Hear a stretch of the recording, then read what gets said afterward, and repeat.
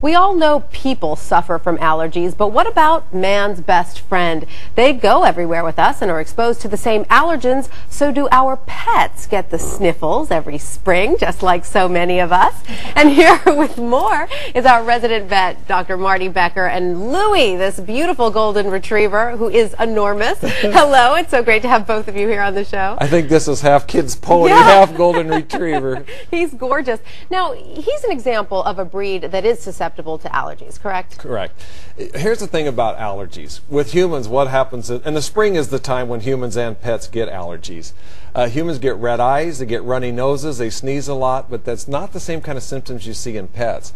For them, they face rub. You'll see them rubbing their face along the carpet or along the couch. They scratch or they'll lick obsessively at a paw. Those are the signs of allergies, the seasonal allergies in pets. But how common is it? Is it totally normal? It's very normal, especially in certain breeds, but you'll see it in certain times of the year. So spring, of course, is the worst time. Same thing, it's ragweed pollen, it's moles. There's other kinds of things that trigger these allergies.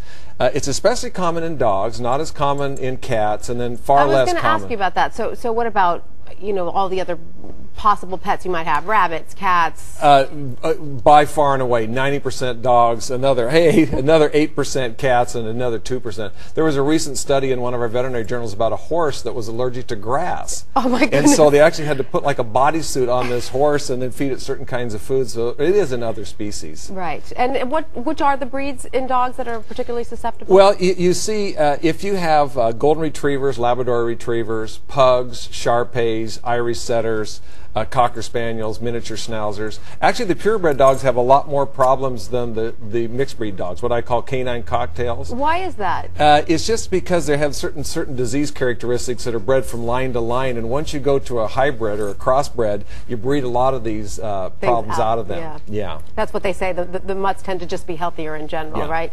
So does Louie here have allergies, or is he one of the lucky golden retrievers that doesn't? Well, he's lucky he doesn't have allergies. And, there's certain things you can do. He's one of the breeds, of course, sheds a lot too. So we actually had used a product in him called Furminator, because one of the things about people's allergies to pets is it's in the dander that's on the pet.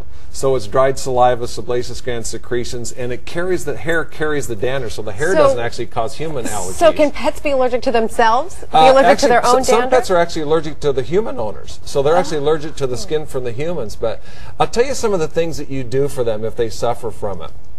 If they're suffering from allergies, and again, you're going to see them face rubbing, you're going to see them scratching, you're going to see them licking at paws.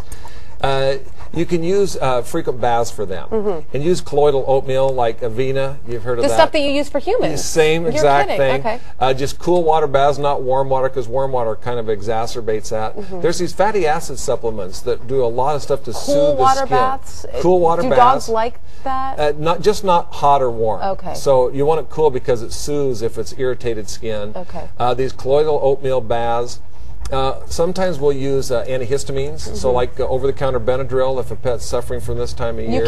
You can use Yeah, that just call your veterinarian and ask for a dose for that. Okay. And then other times we have to go to something a lot stronger. But also in the springtime. Like what? What would an example of something stronger than Benadryl? Steroids, for example, is what's used a lot. But you want to use those kind of sparingly.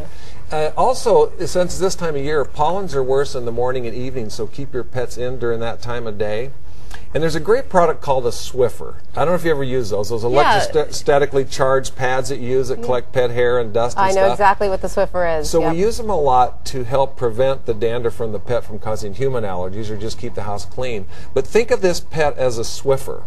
And you want to keep your house clean because their hair, the pollen's not only, the pollens that are in the environment on the floor, this thing acts as a Swiffer and it gets on their coat, so then they groom themselves and it exacerbates the allergies. So if you keep your home cleaner, have HEPA filters, use Swiffers, those kind of products, you actually reduce their allergies. Oh, that's very good advice. And you said, again, because obviously the dogs can't tell us when they're suffering, you said, again, the signs are a little different for the dogs. We have to watch out for them rubbing their eyes. Yeah, what they'll do, they'll face rub, they'll be licking a paw or scratching.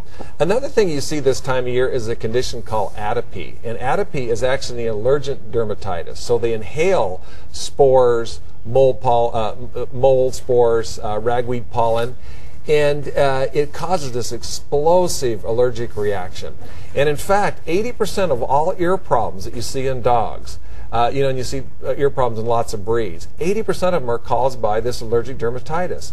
And a lot of the anal gland problems, you know, see the pets that are scooting all the time on the floor or licking themselves back there, most of those are caused by this allergic dermatitis. So how common is this? Really common and becoming more common. And there's a great new solution for that. There's a drug called Atopica. So the condition is called atopy, A-T-O-P-Y. The drug is called Atopica. And it's an oral cyclosporin like you use for chemotherapy. Is it prescription? You have to get it from your vet? From your veterinarian. Okay. My mother-in-law is a little hard-headed at times. She's 83 years old, and she has a little dog named Shingai. 3 different times she's gone off the Atopica, and I've been gone on a trip or something. She's regretted it every time. And she goes, he was just doing so good. I took him off of it, and then he gets these explosive ear problems. So he gets the pussy ears, the fungal infections in the ears, the red raw ears. And so I put it back on the Atopica. The problem went away. Dr. Becker, thank you so much. It's all great advice for our furry friends, man's best friend. And if you'd like to know more about allergies, human and non-human, be sure to check out the On Call Plus Allergy Center on the health page at abcnews.com.